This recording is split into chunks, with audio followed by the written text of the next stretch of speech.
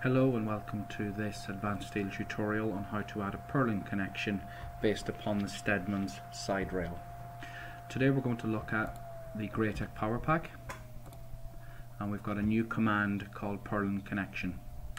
And what we're going to do today is add the connection between the two side rails and the main support member. So we select our main purlin connection.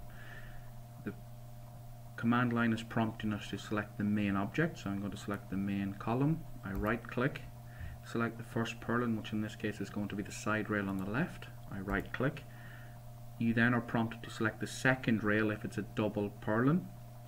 So let's select the second side, we right click, and then if we've got a haunch stiffener we can select it, but in this case I'm going to right click to skip it, and the new PowerPack tool will automatically go in and place a welded cleat connection based upon the Steadmans default out of the catalogue.